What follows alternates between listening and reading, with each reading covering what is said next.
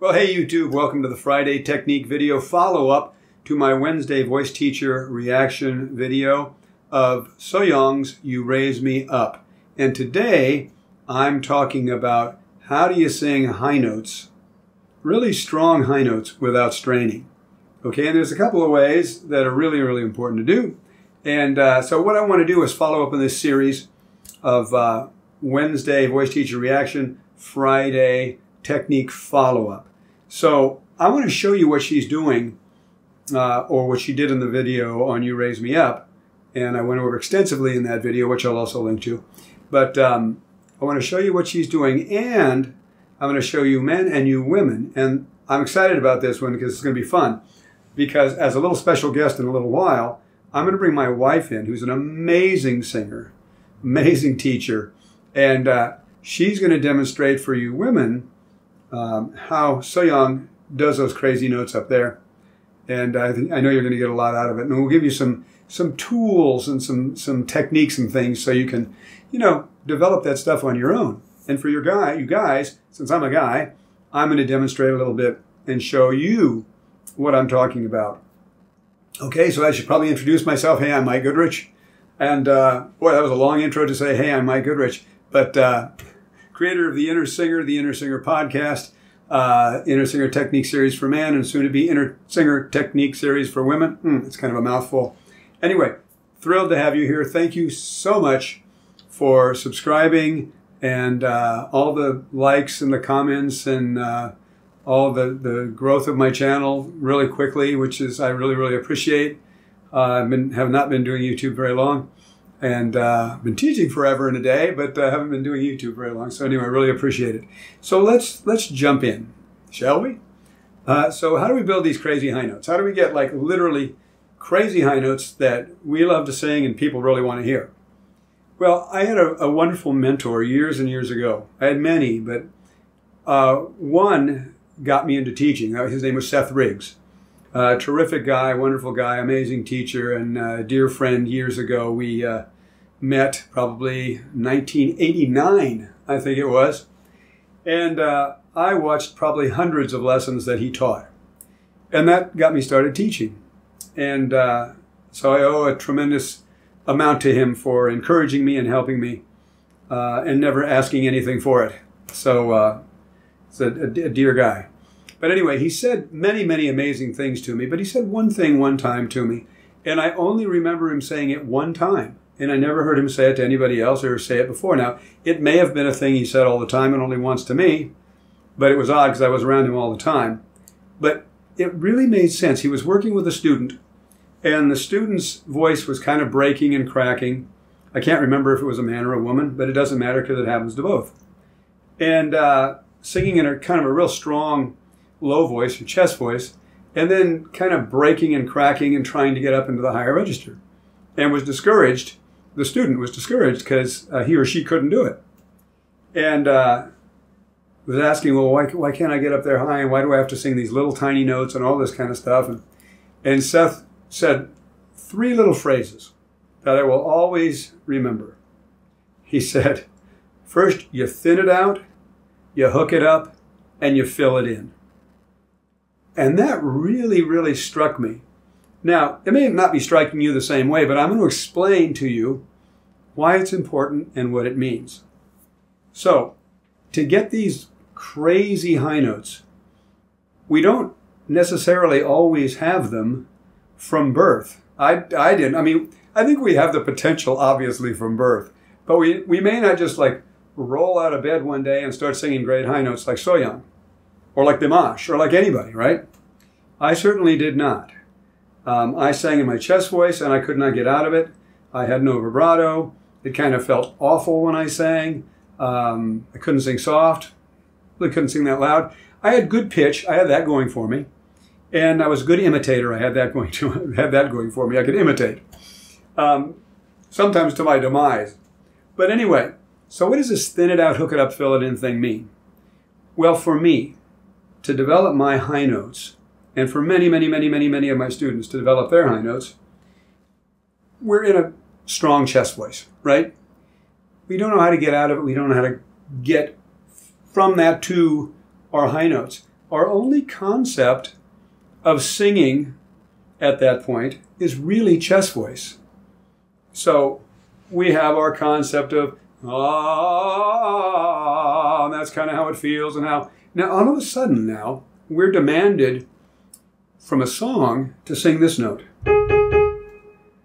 Well, our only frame of reference, the only wiring in our brain is chest voice.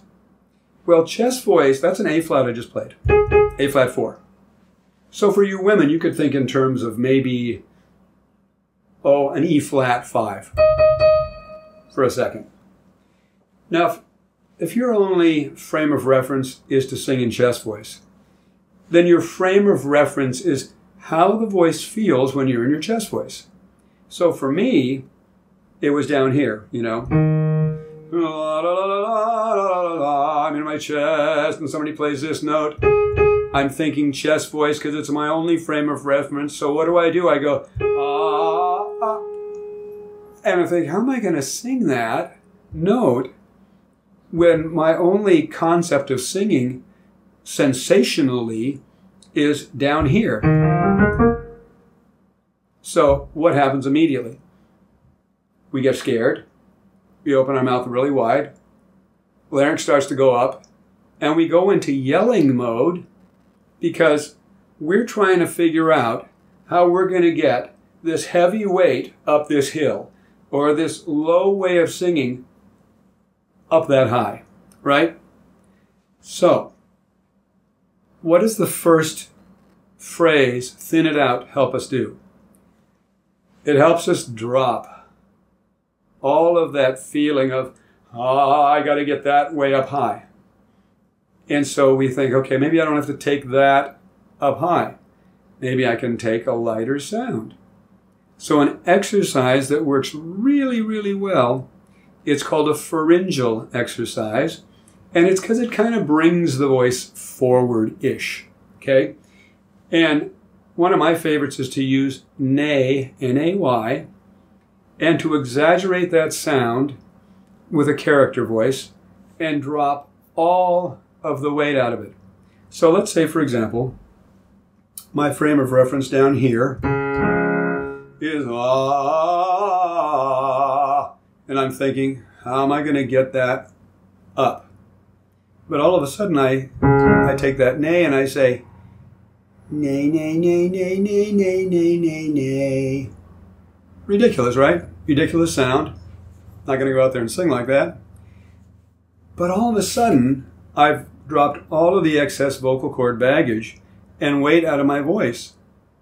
Now, what if I say, I'm going to do this. And I'm going to do that on that little nay. And let's see if I can make it on just a sound that is not even really associated in my mind with singing. It's a sound. And I go, nay, nay, nay, nay, nay, nay, nay, nay, nay, nay, nay, nay, nay. Oh man, okay, well, it's not great.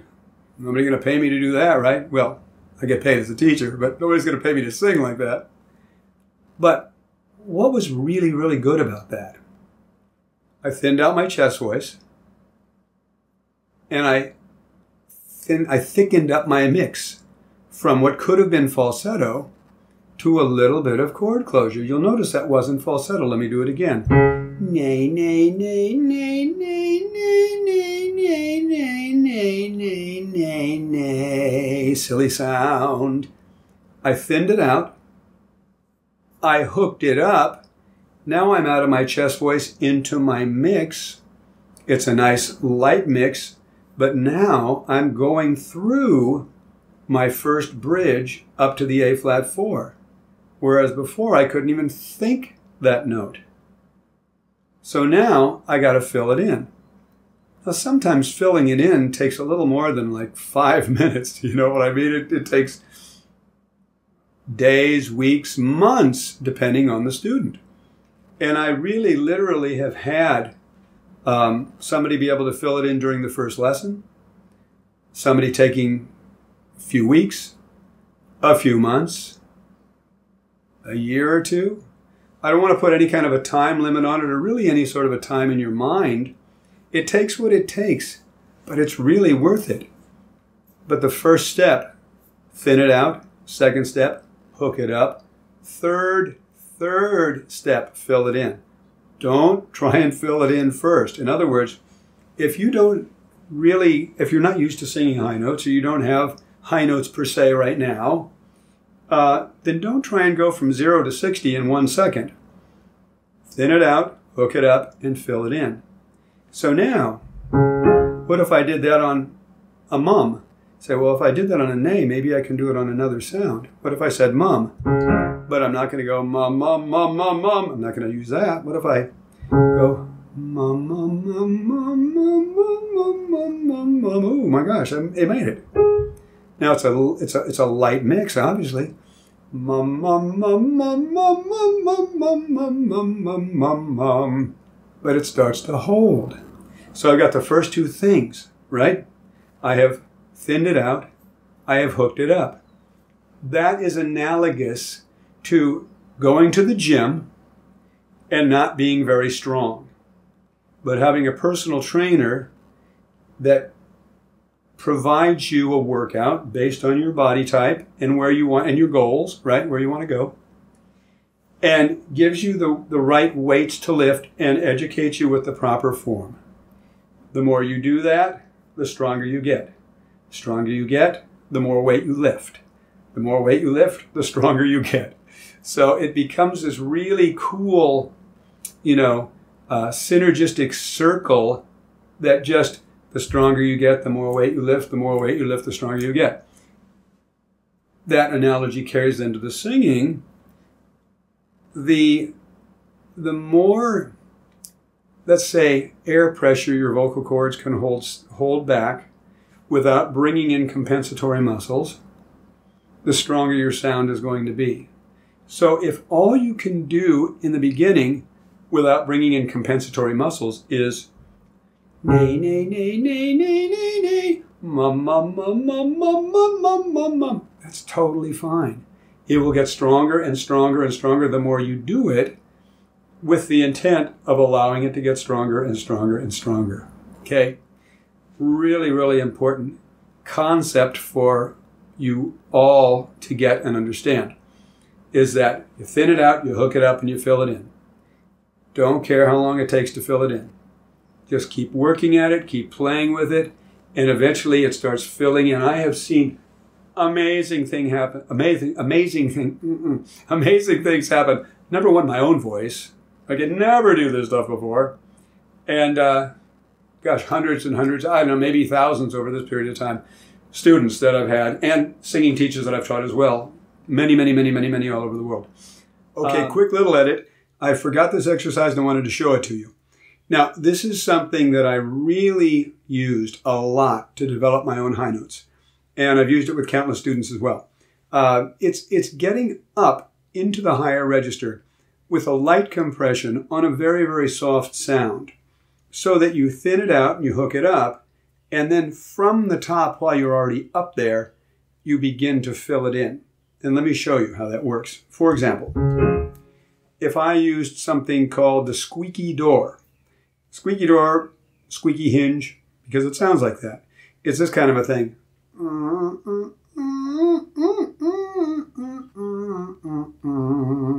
And what that is, the very edge of my chords are coming together with this kind of a thing. It's not a hum. Although it's close to a hum, but it's a little bit more on the chord. It's probably a stupid thing to say, but it's a little bit more pressed. Almost like starting on a fry tone. Or like a baby cries. But play around with this idea. Okay? And a hum would work pretty much just as well if that's all you can do. And you would hum with your lips together, teeth apart like this. So I'm going to take it up to an A flat 4. I'm going to land on the A flat 4. And then from the squeaky door I'll use. From the squeaky door, I'm going to gently part my lips a little bit and allow a sound. And I'm going to use the sound So I'm going to go from the squeaky door to a little bit of an sound like this. Watch.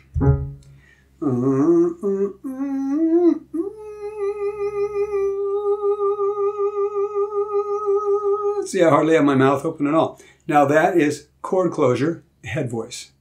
There's no falsetto. So what I can do once I'm able to do that is I can begin to fill that in.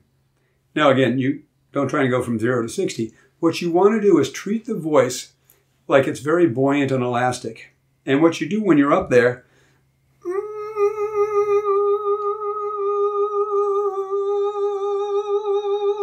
you only go as far as it'll go without breaking, cracking, or whatever. So you'll get very sensitive to being able to lean into this. Men and women, this is for both of you. Be able to lean into this. So I'm at an A flat 4 for a man. So a woman, you gals can do this like E flat 5, E5, F5. You can do it lower too. You can do it in your first bridge, B flat, B, C. That would be B flat 4, B4, and C5. So you can play around with that. And the guys, you guys can do it higher than that as well. You can do it lower as well.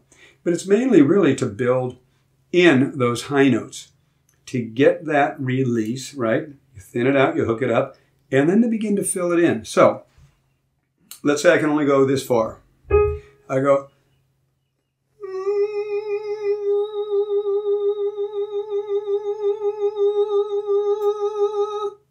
then I'm satisfied with that because I've got chord closure, I've got head voice, and now I've got something I can work with.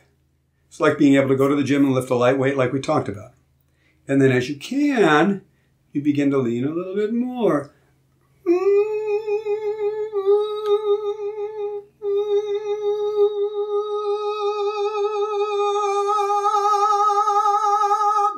Until you can kind of play with it. Got a little gunk. But you get the idea. So you've got the chord closure. You've got a sound that's holding in your upper register, right? You've got head voice. And then you begin to sit into it a little bit more. Find a little bit more leverage there.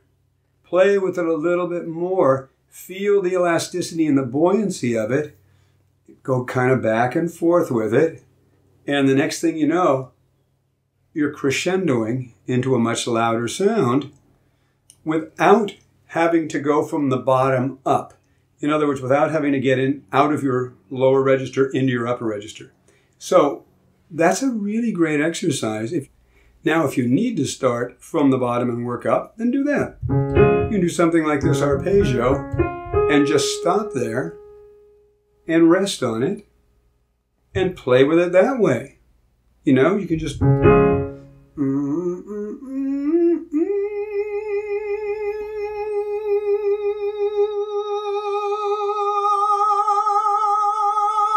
like that. See? So either one of those, you can start right on it, or you can work your way up to it. But the idea is to start with a nice, easy, thin sound, thin it out, hook it up, and then fill it in as you can, okay? And don't be in a hurry. Be patient with this. Okay, now I'm going to bring on my wife, Jennifer, who is fabulous. She's a terrific singer, songwriter, and teacher, and she's going to show you all these amazing things that Sohyang did. And we're going to talk about that, okay, and give you some tools so you can go develop the same thing in your voice. Okay, so we'll see you right now. Okay, guys, we're back. This is my lovely wife, Jennifer, that I introduced you to a few minutes ago. Fabulous singer, songwriter, and teacher. And she's going to demonstrate some of these fun things that Sohyang did in her version of You Raise Me Up, which I will link to in the description, because you guys should really watch that. But anyway, then this will make a lot of sense. She's amazing. It'll make sense anyway, because what we're going to show you is a real strong high notes, like the title of this video. And high notes for a woman, high notes for a man as well, but high notes for a woman certainly need to be in a mix. So when you're singing your first bridge or your second bridge, it's mixed all the way, okay? You can't be yelling your chest voice. So we're going to do a couple of the highlights that really got the audience's attention. Well, we're not. Jennifer is. They got the audience's attention in You Raise Me Up. And then we're going to kind of give a couple of exercises on how you guys can do this and build this into your voice as well. So the first one we're going to do is, and the lyric is more than me. And the way she sang it was she's on an F sharp 5 in a strong mix, which is above the second bridge, coming back down to the E natural. And so it's more than me. Not impressive at all in my voice because it's in my first bridge, but it's past Jennifer's second bridge. So it's more than me. And you'll hear a little meh in the E vowel on that E natural 5. Go for it. More than me. Yeah. Awesome. Okay. Tone it down. No, I'm just kidding. It's killing me here. So yeah. So it's plenty loud. You can all hear that. So that's awesome.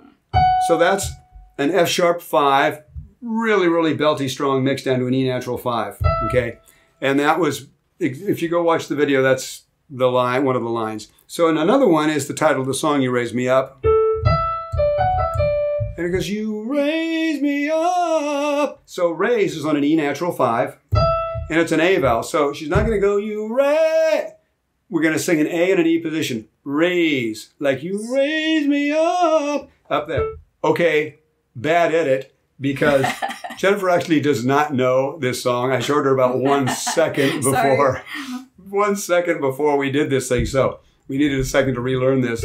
I know Josh Groban's version, but not her. She sings all over the place. But we're not doing Josh Groban's, right? Yeah. So go for it. You raise me up.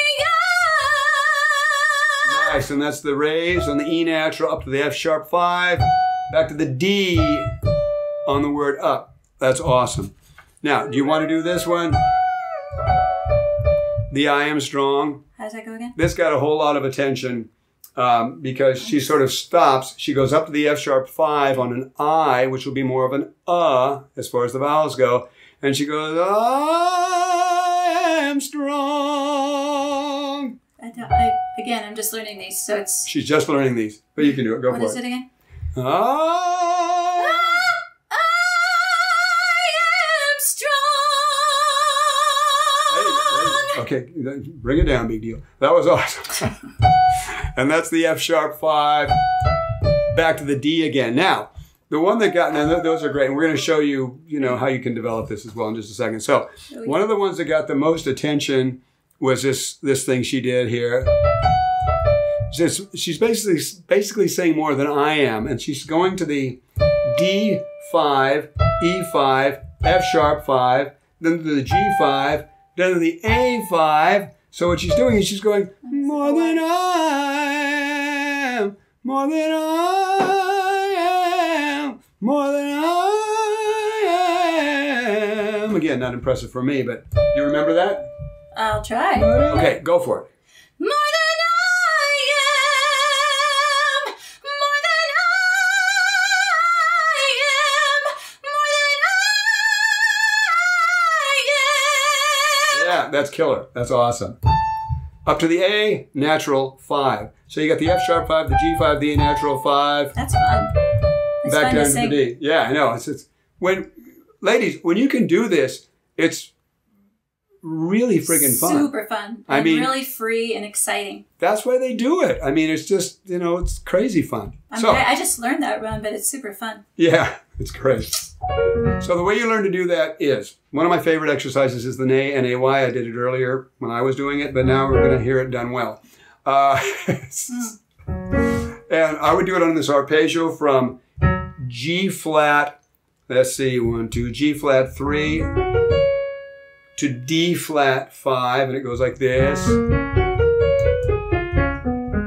And you take a nay and you exaggerate the sound. Nay, nay, nay, nay, nay, nay, nay, nay, nay. Kind of like a character voice. And what it does is it thins out the chest and thickens up the mix. So here's what it sounds like. Just exaggerate a little, not too much.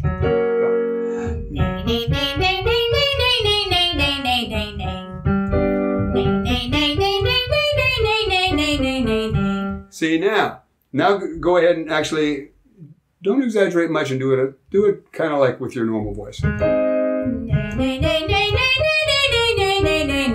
See how it starts? And she's already at an E natural 5. So as you know, she can probably go up to high C like that. Well, you can actually go up to high C like that. But let's pretend for you ladies that don't No, that's okay. Let's pretend for you ladies that don't have that right now, strong. Can you do it? Another exercise that you would do is from the top down.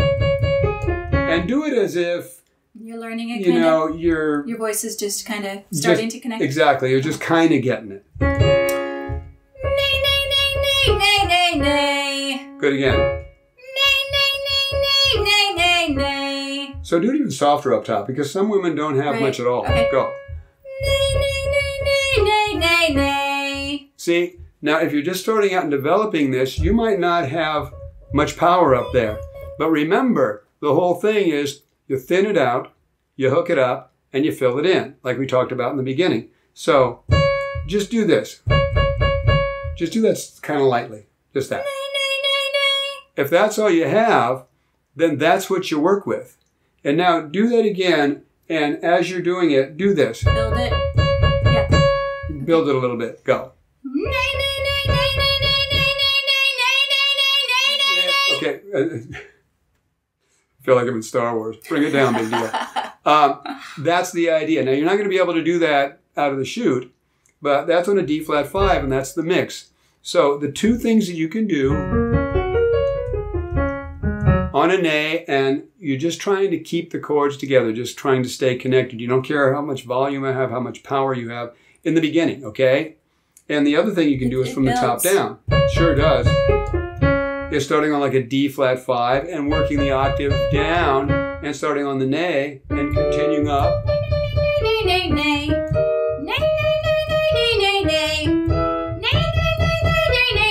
See, and it might only be like that. Now do that again, just like that. Stay like that. Good, now drop into it. Give me a normal one, not too exaggerated at all. And then it becomes that. Okay, so that's an F5. So, that was awesome. Thanks, Sudie. That was great. Welcome. Great. So, okay, I'm probably going to do another bad edit back to me saying goodbye, but this is awesome. So anyway, bad edit coming up, and we'll see you guys soon. Thanks. Well, I hope you enjoyed that and you got a lot out of that. And do all this stuff. It really, really helps. And remember, thin it out, hook it up, fill it in, okay? And all these notes will be there for you, waiting. But just got to be patient, okay? Sometimes we just have to be a little patient and work the right way. So if you found this interesting and you would like to get my free Accelerator singing video series, then go to the link that's actually in the description. It's a free Singing Accelerator video series that has 3 really, really, really great videos. And one is on the magic of vowels, which is paramount in mastering this stuff. So run over and get that. The other ebook that I have is a free ebook called The 5 Biggest Mistakes That Singers Make When Singing in Their Mix or Belting, and How You Can Avoid Them. And that link's in the description as well. So run over there and grab that as well. Really, really great free information that you won't find anywhere else. Well, I mean, you won't find those things of mine anywhere else. You might find some information somewhere else, obviously. But I'm probably not the only one that knows all this. But anyway, thank you so much for watching. Please, if you enjoyed this, subscribe and hit the bell for notifications. Comment. I love your comments. They're so educational for me. You guys have taught me so much and I really appreciate it. And thumbs up, please, if you like the video. Somewhere on this page, there will be recommended videos that are my own recommended videos. And go check those out. And remember, I do a voice teacher reaction video on Wednesday and a technique follow-up on Friday. So, thank you so much, you guys, and I will see you really soon.